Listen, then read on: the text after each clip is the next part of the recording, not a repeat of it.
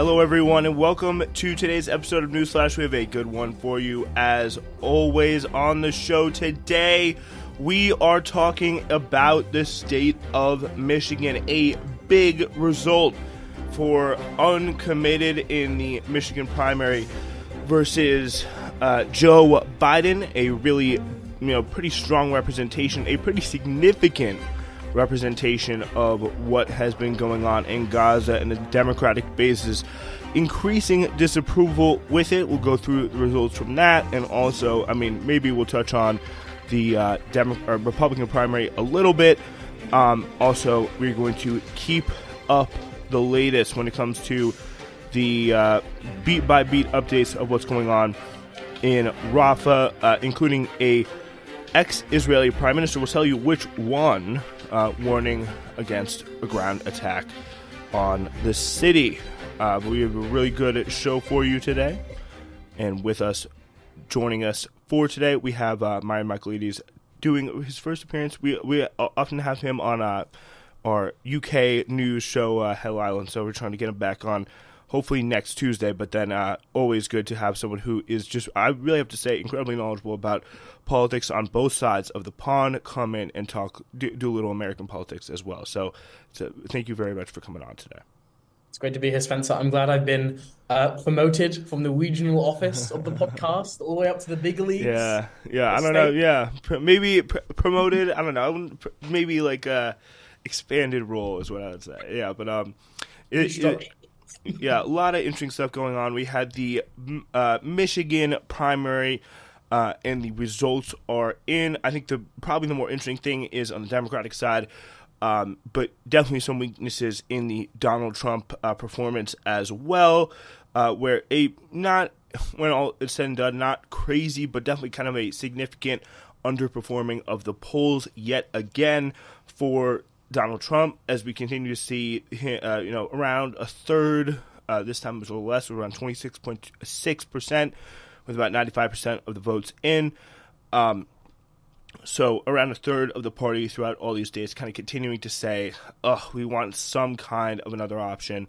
But it just, again, it was a fair bit more than that in 2016, and we saw the party kind of unite around Donald Trump. So it definitely, doesn't put the outcome of this primary into any doubt. And I think with the things that we've seen going on in Atlanta, with the prosecutor that's supposed to hire him, or supposed to prosecute him, got in trouble essentially for having, hiring her, a man who, she was essentially cheating with a married man.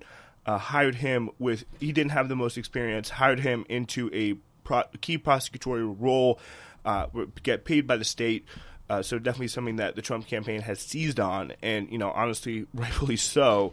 It is a pretty crazy situation in that case. That's most serious case, probably can delay it more and more to the, to a point after the election.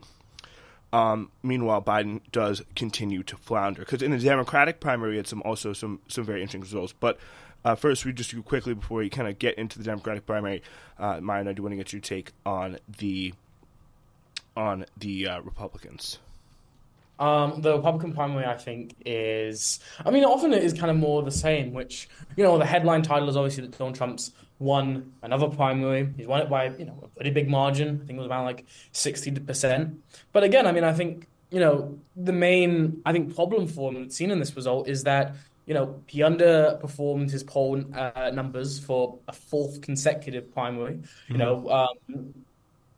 Haley didn't get quite as much, but, still got a significant part, about 28%.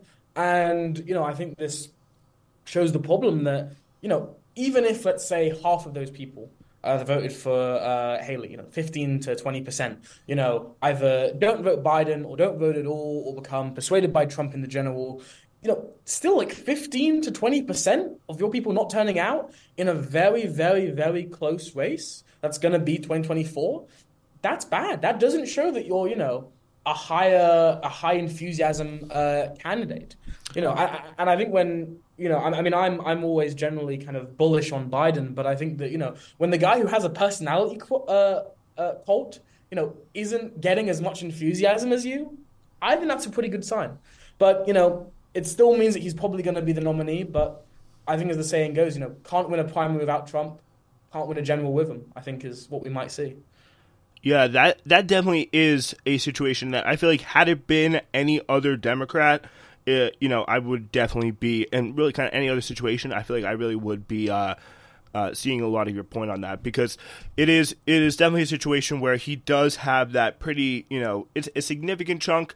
But also you get the sense of, a lot of these primaries, especially the New Hampshire primaries, are a great example of this. You have the open situation where, Democrats or just people who aren't really a part of the just general Republican Party come in and vote. So I think that's definitely going to be an interesting situation. But I think the way you picked up on there with the enthusiasm is definitely a great place to jump off with Joe Biden, because Biden comes in with 81.1. He's crossing that 80% mark, which is a pretty solid situation. But it was a bigger night than anyone really expected for Uncommitted. We heard talk of maybe 10,000 to 20,000 votes. I think that was what that was what they set their expectations for. I'd say that was probably a little bit low, but they end up getting over 100,000 votes. The current total, as I look at here in the New York Times, is 101,067. So really, really going beyond probably even, the most maximalist expectations you had. I think like Gretchen Whitmer and Joe Biden really trying to raise expectations, but you also had the people in the Listen to Michigan campaign running this Uncommitted campaign go down. But I think, this is definitely a very, very significant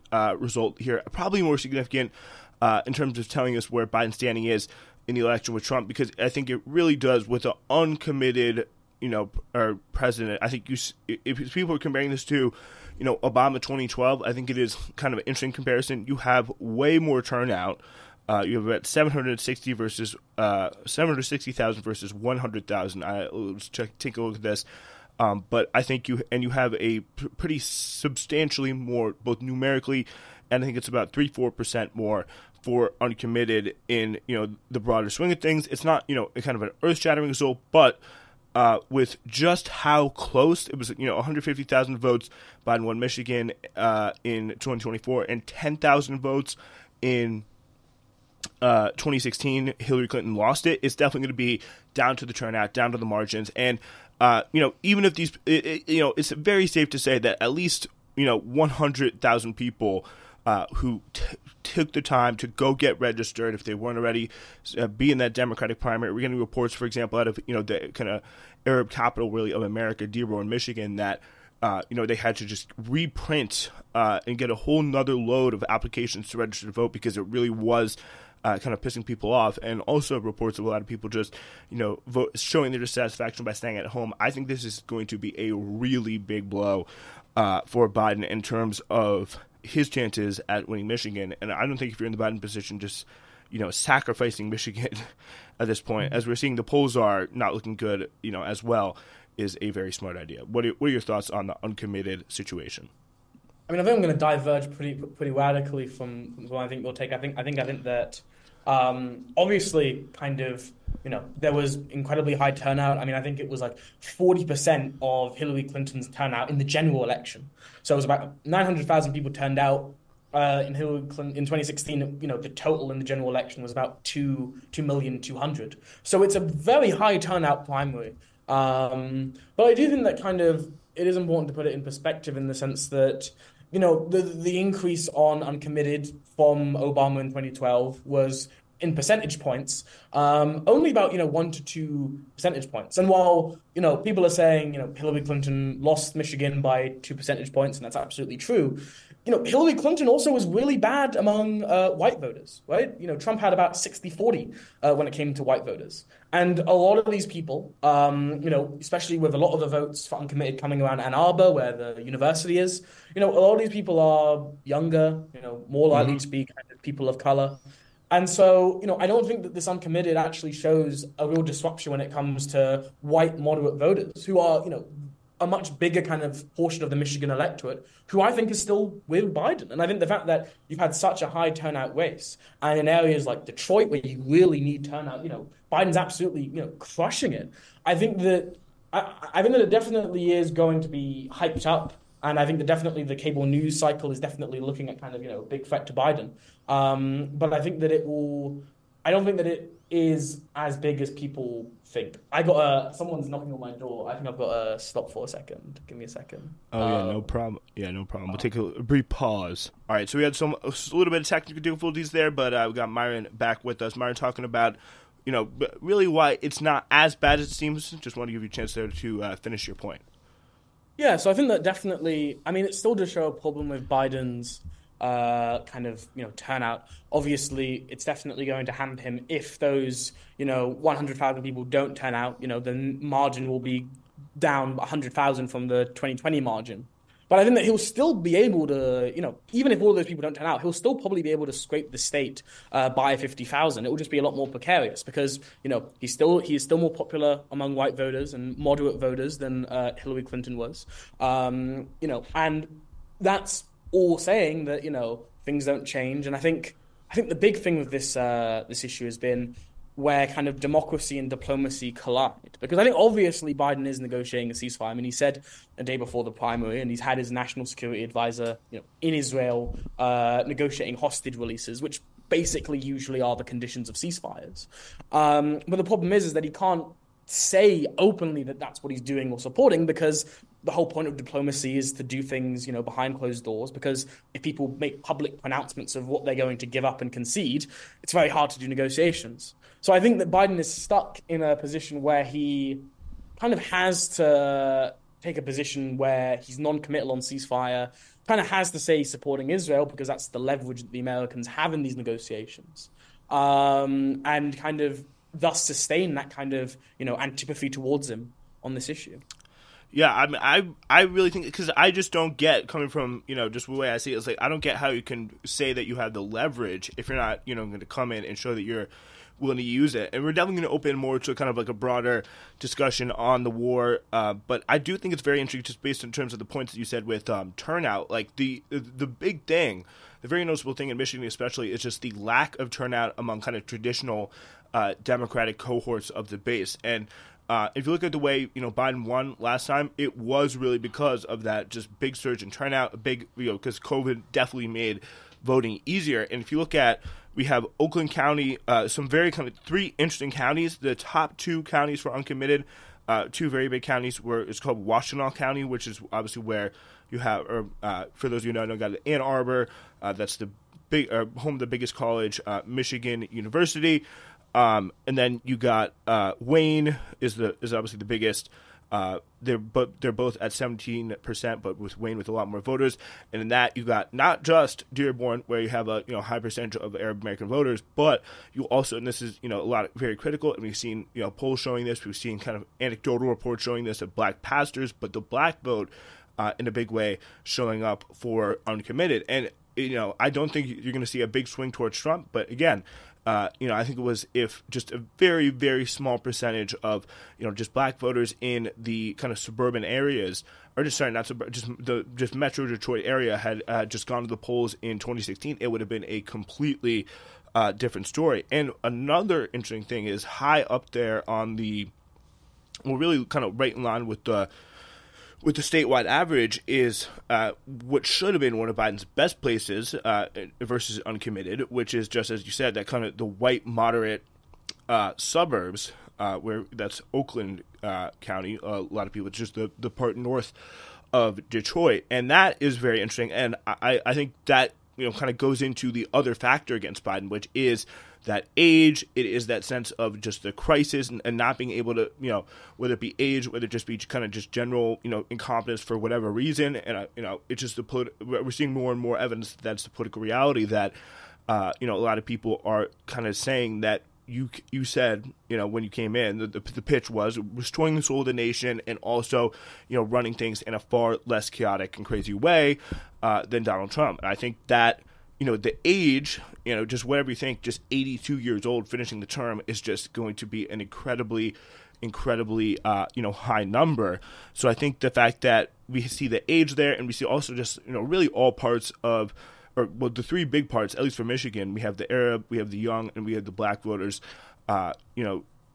coming out and saying that they're kind of voicing their disapproval. And again, they don't have to go to Trump. All they have to do is just not turn out. And then even still, up in the suburbs, you have Biden's, kind of the new Trump era Democrats, I guess you could say, the people who were kind of repulsed by the just general extremism of the Republican Party, showing up pretty high there as well. So I think that those kind of signs are the key ingredients that Biden was able to use to win last time, and that Democrats were able to use to do well in 2022, and they definitely seem to be kind of on the rocks there. But I mean, again, I think it's kind of because again, a big part of that was also getting a lot of white moderate voters in Michigan who didn't turn out in 2016 to turn out in 2020, which doesn't really seem to be harm. Yeah, that is a very good point. We had I think it was 55% white women voted for Trump in 2016, and that probably just flipped 180 degrees. But I think the fact that you have the Oakland County, which is those suburbs are going to be so high up, and the fact that we've seen the polls in Michigan be the way that they are, with kind of consistent, some of the lowest. We have if you look at Gretchen Whitmer, who's the governor there, you look at her polls. You look at Biden's polls, it's just almost complete reverse, with Gretchen Whitmer being way up and Biden being way down. Do you think does that cause you any concern as someone who's more bullish on Biden? So I think that Gretchen Whitmer has a history of actually, as we saw in the midterms, of outperforming poll averages, I think. And I think that you've seen kind of actually throughout the special elections, recently in New York Free, the close races in the polls have often actually been a lot better for Democrats than seen. And I personally think that's a bias of, one party is a conventional political coalition in the Democrats and the other one is a cult. And, the cult members are going to be more likely to say, we love Biden, definitely not. We love Trump, we love the Republicans, even if they have doubts, then sort of, Democrats who are more easily kind of going to kind of, say their reservations about president or the party. But I mean, I think also, I think actually in the Rust Belt, Biden actually he's trailing, but he's trailing only by about 5 or 3 points. And if you average in the margin of error, that puts it down only to about 2 to 3 points, which is way better than, say, in Georgia or Arizona, where he's, trailing by 10 points. So I actually think that he is more favored than in other swing states to retake that ground and kind of, get back up there. But I do think that, fundamentally, I think that at the end of the day, we do have to realize that how high the uncommitted was, whether it was, 2 points above the regular uncommitted or 3 points or 5 points, Biden still won Michigan. He won Michigan with increased turnout. He won Michigan 6 times the amount of votes that non-committed did. And a lot of that was from the voters that you talk about, especially from, black urban voters, right? And so I think that, it's definitely a problem. And I think that the Biden administration understands it's a problem, which is why you've had, the National Security Advisor going to Michigan, trying to talk to Michiganders about it.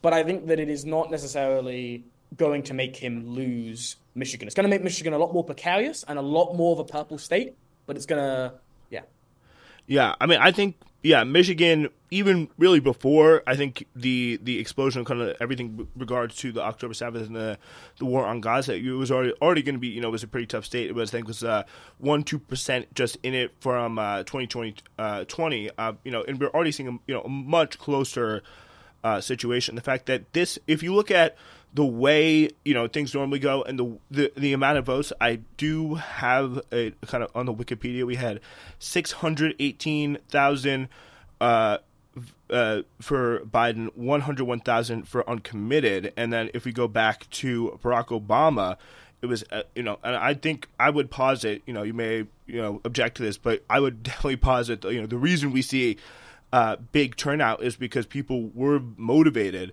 to come out and express their anger rather than just the way we saw with Barack Obama. He only had 194,000 vote election period with 20,000 votes for uncommitted, and won kind of more of a 89% of the vote versus 81% of the vote.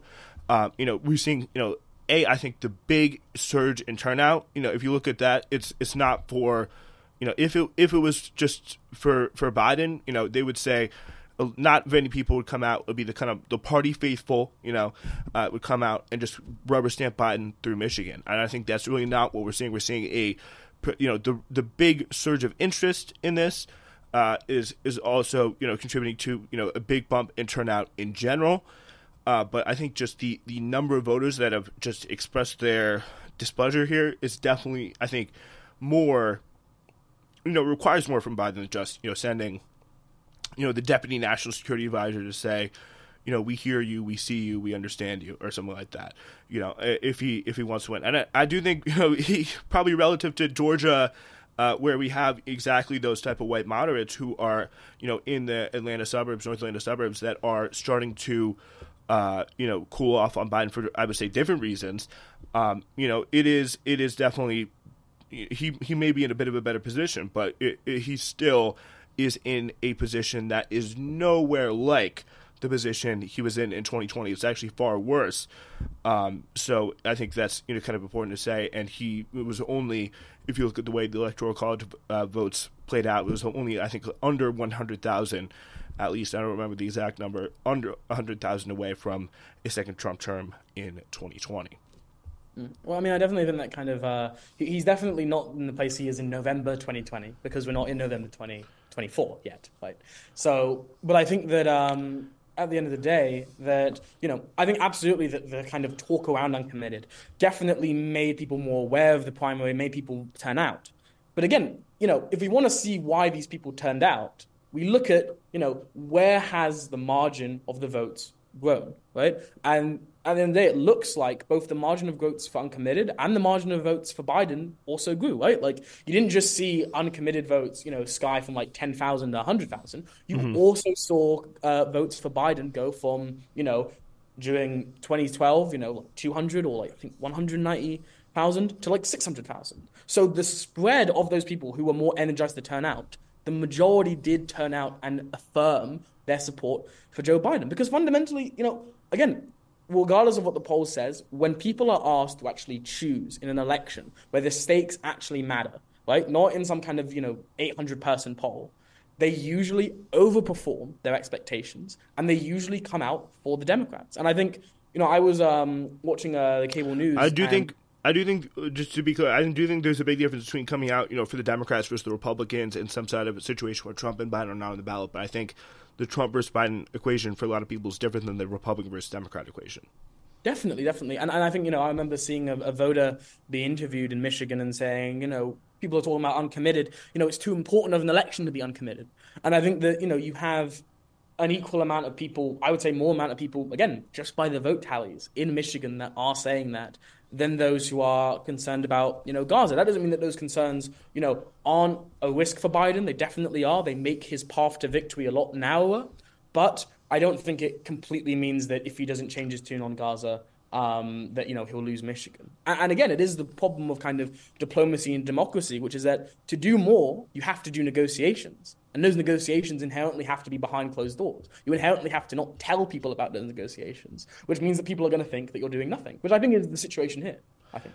Yeah, I feel like to look strong in a, democracy and just to look like you're, kind of an effective leader, period, those negotiations, if they've been going on for 4 months, have to yield some results other than, we kind of just let them, just it took forever, but we finally convinced them to let in flour to the refugee camps. And now we're seeing that, even be turned around. So I feel like that is really where, a lot of this stuff is coming from, I think, with the, diplomacy versus the politics of it. It's just the fact that I think people definitely are, willing to be patient, willing to give Biden a chance. But I feel like if we're just seeing time and time again all these promises, or the first situation of Biden coming out straight out saying the Palestinian death toll not true, and apologizing for just you can go through mistake after mistake after mistake. I would say in terms of just this, what I think has caused probably the biggest kind of Democratic base dissatisfaction here. But again, the key thing is Biden. He did win Michigan. Uncommitted did, I would say, have a significant surge. But the question is, again, how should Biden respond to it? And I think it's, the amount of voters that have expressed this kind of, dissatisfaction with, even in a good year, how close Michigan could be, and I would say that really was kind of a high watermark performance for Biden in 2020. It's going to be a very, very, very tough road to part there, to say the least. What do you think, just generally, would be the things kind of impacting Biden's campaign and kind of shaping Biden's position at the moment? Just more broadly. I think that the main thing is, I think obviously a lot of kind of, I think Gaza does play an important role. I think it's also that people haven't felt the economy yet. I think there's still a lagging indicator on that, though you are seeing it start to pick up. And I think whether we actually see that translated into poll gains for Biden, I think will determine whether or not Biden's position actually is pretty tricky and actually is pretty in trouble. I think also what a lot of people like us forget is attention, right? Most people still aren't watching the election. Most people are going to work, they're having dinner with their families, they're watching shows that aren't the news, that aren't cable, right? And they are not going to think about it until summer or, maybe even October or November. And I think that that's especially true because, if you look at the polls, 3/4 of undecideds, the last time I checked, of independents, still think Trump isn't going to be the nominee. They still think that either, the Nikki Hail Mary is going to somehow, deliver her to the nomination. They still think that the courts are going to kind of, trap him in some sort of like a net. So people still really don't understand the choice of Trump versus Biden. And I think once Trump does become the nominee, or once Haley drops out, or once, it really does kind of hit people that they are going to be making that 2020 choice again, even if they don't like it, I think that you will see, and I hope you do see, a significant kind of turnaround in the polls, or at least some movement in the polls towards Biden. Because I think the biggest thing out of everything is attention. People aren't paying attention yet. Yeah, I would definitely say, it is fair that people, definitely true that people don't really pay attention to like the 2 weeks, kind of the 2 weeks rule that we hear a lot about. But I would also say that I think that probably a big part of this not wanting to pay attention is just like a real next level, just general kind of discuss the choices. And I feel like, I know many people kind of coming from a relatively, liberal part of the country, the people that would vote Democrat are used to voting Democrat, but just look at Joe Biden and his age and just see like, as one factor, even, outside of anything to do with Gaza, just see it as just like a thing that they just cannot really just justify themselves doing. And also like the economy, I think that's definitely going to be, a really, really big deal. And I think the fact that the kind of tough position that Biden is in here is that people are not really going, to credit, because we've seen for so long wages not really keeping up with productivity. So if they see, a wage gain in their own lives, it's going to be, I'm being more productive, I'm deserving that. But then they go to the grocery store. I think the big thing is the price of food being so, sticky in terms of inflation in the United States. That's one big factor. And they say, there goes Biden again. So that's going to be a big thing that he's going to have to deal with. On the economic picture, and then you have just the general age and the kind of competence vibe that, a big part of his pitch was just a experienced manager of the country. But I think that age puts a big kind of like chink in that armor, to say. But then you have the kind of restoring the soul of the nation, the leading with decency. I think that a lot of people in the base really respect, and each horrific picture that we see comes out of Gaza takes a little chunk out of that as well. Just do want to do a quick update on all things to do with Gaza here to end our show. We have seems to be a bit of a long way, at least from the Hamas side, to go. Bassem Naim has told Al Jazeera media that they don't seem really satisfied with the conditions. Seems to mostly be, they want a kind of longer term ceasefire, where Israel is mostly just saying, we're going to get the hostages out, and then we're going to just kind of do that Rafah invasion, but we're willing to do a ceasefire for essentially as long as it takes to get the hostages out. I think Netanyahu has said that, the raid in Rafah will only really be delayed. So the UN Humanitarian Agency, meanwhile, says that humanitarian organizations systematically denied access to Gaza, and that humanitarian aid convoys are continuing to come under fire.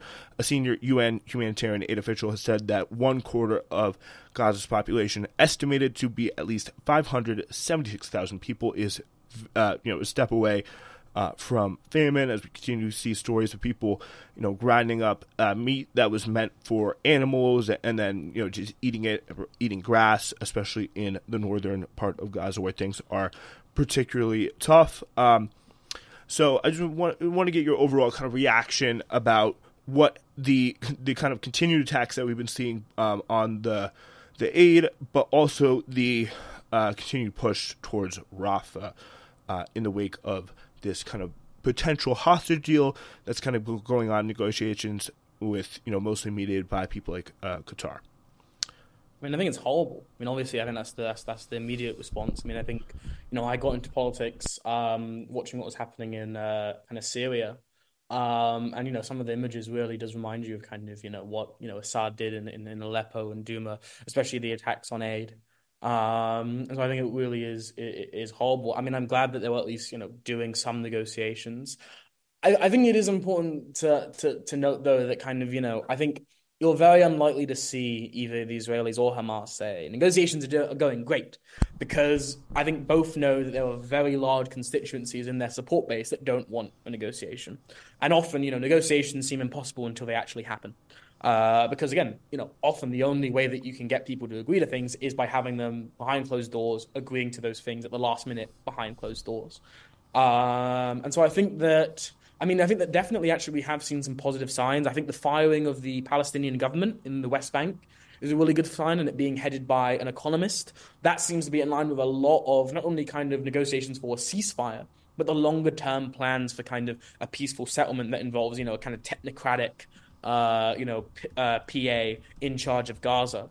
And, I think obviously Biden's comments, the ice cream comments, I think are very encouraging, though I do a little wishful thinking, I think. Yeah, I would say, but like it is. I think also it's no coincidence a month before, Michigan, we're seeing the base, or a week before Michigan, we're seeing the base kind of continue to get, more and more restless, or I think you said it was on the eve of Michigan, but I think it's mostly going to be a political thing. Hopefully, I'm wrong. But, given what we've seen, and given especially what the Israeli terms are, it seems like Hamas, is not going to be accepting those anytime soon. And just like, the distance, especially on the issue of Rafah, I think is going to be, just kind of a real sticking point, whether Biden likes it or not. And then, of course, there is, as you said, there is that broader question of the legitimacy of the PA. And I think, you do run a really big risk if you're trying to force the Palestinian Authority, kind of on a population that has seen it participate in some pretty bad stuff with the Israelis over the years, without doing some serious reforms in a kind of more egalitarian direction, and not essentially just handing it off to Saudi Arabia or whatever kind of weird collaboration that Brett McGurk in the Biden National Security Office and MBS want to do there. Mm-hmm. Well, I do think that kind of I think you're right to be cautious, and I think that definitely this doesn't mean that like a peace deal or long-term peace deal is inevitable or is guaranteed. I think there still needs to be a lot of stuff that is negotiated. I think you're right, Rafah is a big sticking point. I think especially because Israeli airstrikes were able to free some hostages in Rafah. I think that Netanyahu feels a lot more confident than I think he should in kind of going in and striking. I do think, though, that I think that the IDF really is not going to want to do this. I think that Rafah is an incredibly kind of urban area. I think in order to kind of actually go through it, you'd either need to, bomb it to the ground, which, the Israelis definitely aren't afraid of doing, which I think would be just horrific on so many levels, or they'd have to go house by house, fighting it like basically the Russians did in Stalingrad, which would be a tremendous amount of casualties, not only for the IDF, but also for civilians. It's very hard to do urban warfare. So I think that will definitely, I think, be a constraining factor on when it takes place. I think he set a deadline for, I think it was the 10th of March. So I think we'll have to see whether or not that deadline starts there or gets pushed back. Because, we do have to remember the initial offensive in Gaza, was kept saying it was going to be imminent. Actually, it took about a month for it to actually start. Yeah, it was the Um, 27th or something like that. yeah, exactly. Right. I think that definitely you're right to be pessimistic, but I think that, I mean, again, at the end of the day, we are not going to know the results or the progress of these negotiations because, like all negotiations, they're going to be done in private. They're going to be very, very tightly held when it comes to information. One of the worries I think about Biden is that by saying that kind of thing, that there's a hope for a ceasefire, he's actually compromised it, and it does look like Hamas and Israel have kind of poured cold water on those hopes immediately after we said it. Hmm. So I hope, he was saying that out of a political calculus rather than kind of, a slip up. But I think that there is, we have seen a humanitarian pause negotiated before in this conflict. I don't think it's impossible. And, I hope for the safety of all Gazans. I hope it does, happen, Blessed are the peacemakers, as they say. Yeah, I was very interested because you mentioned the situation in the Palestinian Authority that I was honestly, you tried to like read between the lines of the statements of Mohammed Shataya. I think that was Shataya. That'd be how you say his name, but he resigned the other day and essentially said that he was, it was signals apparently the Biden administration apparently is hailing as a positive important step toward achieving a reunited Gaza and West Bank under the Palestinian Authority. And we see he's been in office since 2019. He said the next stage would essentially just have to take account the fact that Gaza is in a bad situation, essentially stating, the situation just on the ground, not really, putting any kind of opinion on it one way or the other.